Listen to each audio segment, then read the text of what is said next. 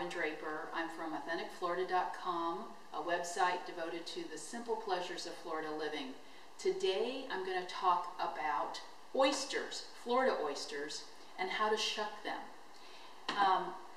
Most of our oysters in Florida come from Apalachicola. In fact, about 90% of the state's oysters come from up on the North Panhandle.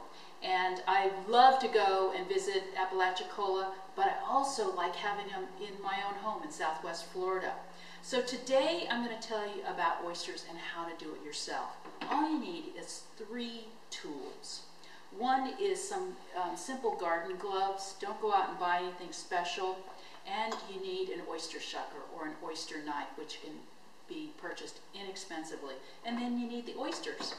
So the other thing I want to tell you about oysters, they're pretty simple. There's a bottom. They kind of look a little prehistoric, but they're very, very simple to open. So with oysters, you have a bottom side, you have a top side, and what you're looking for is a little crevice at the top part.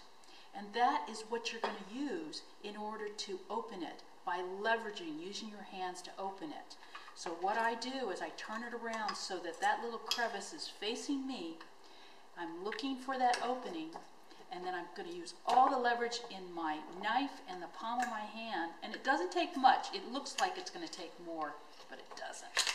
And look at that. I love that. So let me try another one. All right.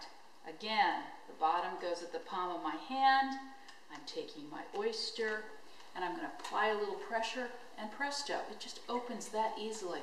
You know, I was always intimidated about having oysters at home, and I always ate them in restaurants, but it's just that easy. Just purchase them at your local retail shop, and you have got oysters in your very own home.